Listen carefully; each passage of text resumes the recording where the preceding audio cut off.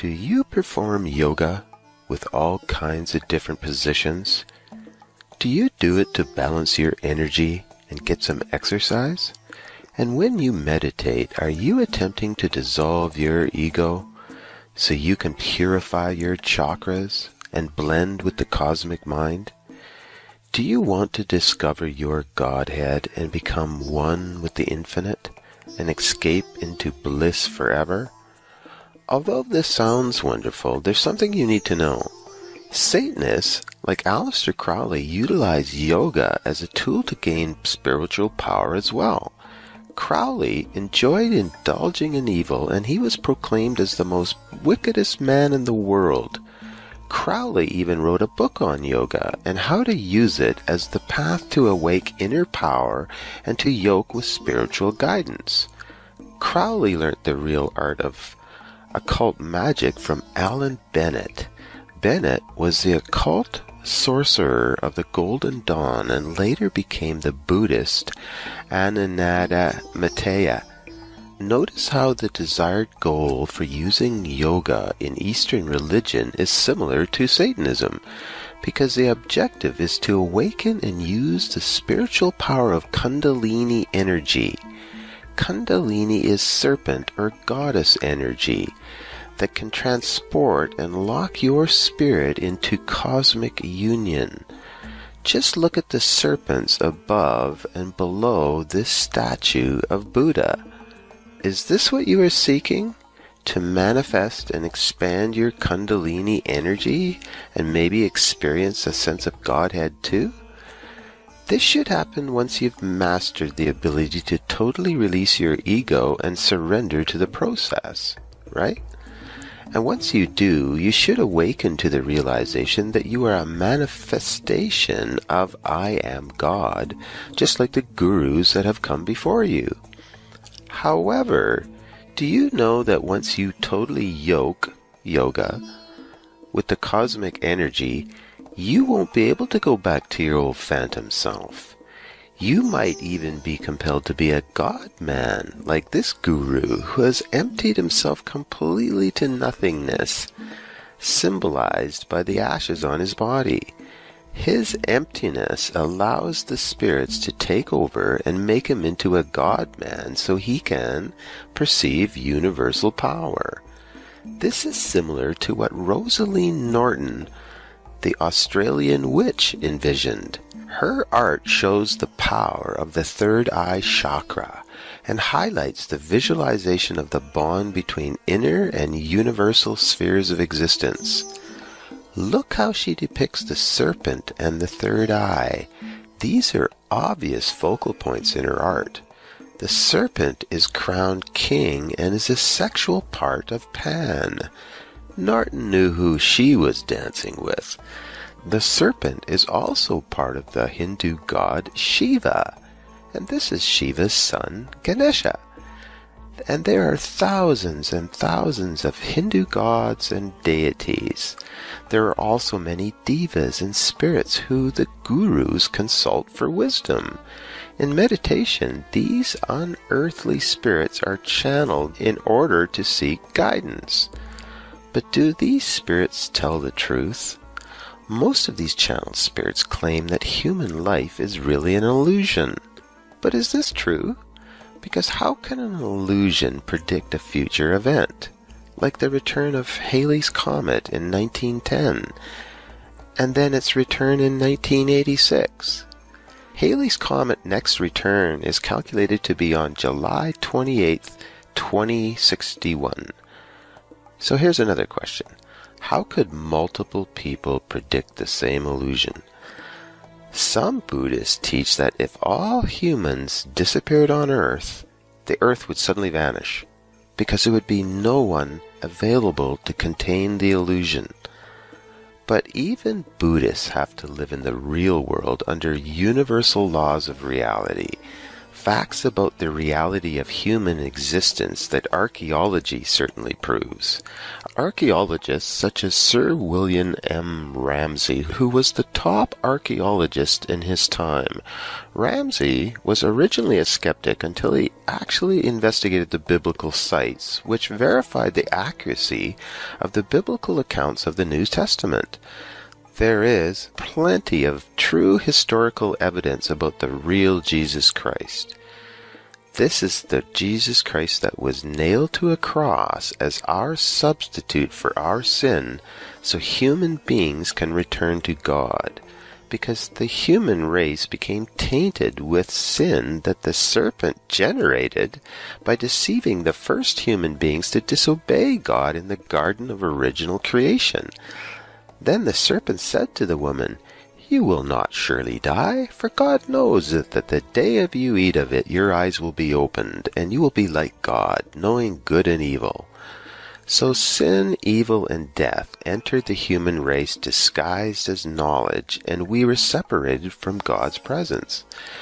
God said the penalty for sin is death, but God offered a sacrificial system as retribution for their transgressions. This is why they used to sacrifice animals for sins, or they'd transport their sin into a scapegoat, and then send the scapegoat out to wander and perish in the wilderness. Because God considers sin as a serious offense, as over 3,000 amazingly accurate biblical prophecies have proven. But God loved people so much that God sacrificed a part of himself in the form of his Son Jesus as a complete sacrifice for all who want to come to God. Because only a perfect sacrifice would suffice for the entire human race. And Jesus Christ was the special sacrifice that provides a way back to God. So, those who are willing to repent with all of their heart and accept Jesus as Lord and Savior will get the real Holy Spirit, a spirit so powerful and wonderful that the early Christians would even rejoice in prison even after a flogging.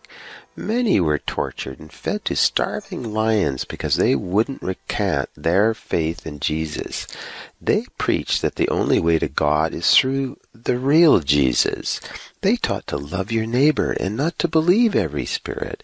They didn't spend their lives sitting around meditating, attempt to manifest Kundalini, and claim that everything is actually an illusion.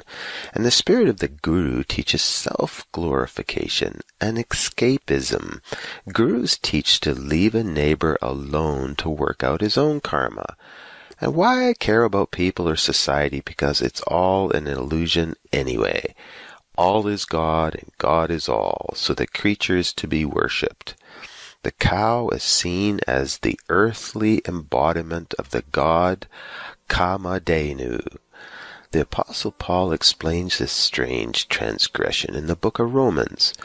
Professing to be wise, they became fools and changed the glory of the incorruptible God into an image made like corruptible man, and birds, and four-footed animals, and creeping things.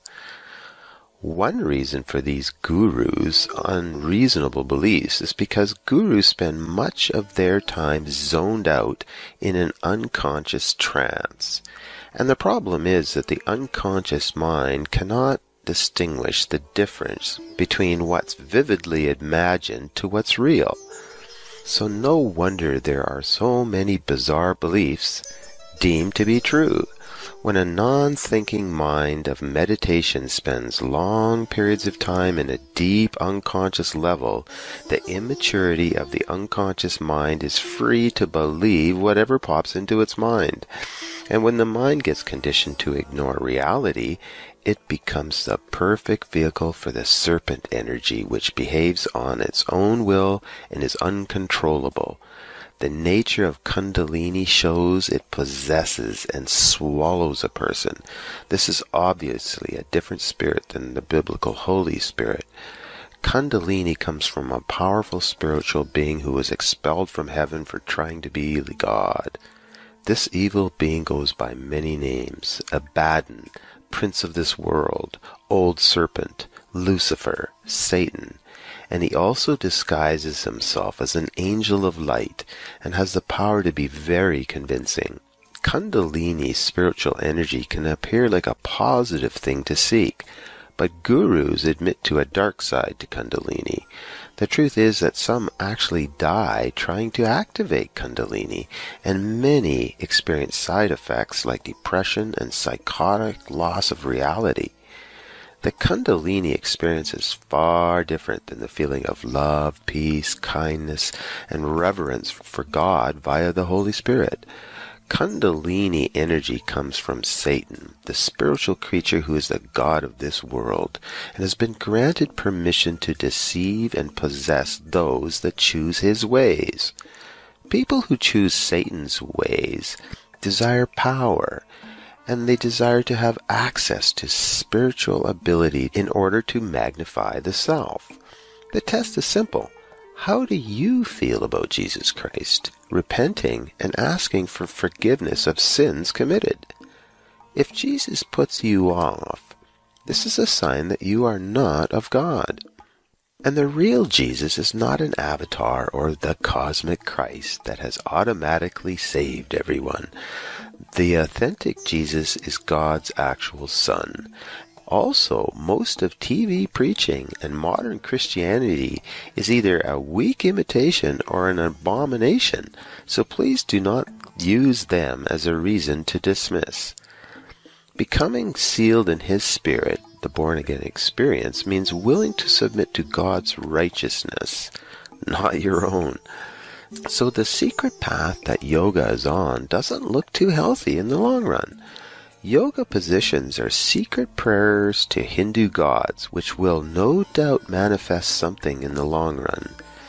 Doing yoga, which might appear beneficial now, may be yoking you to unwanted and invisible spiritual sources now or in the future.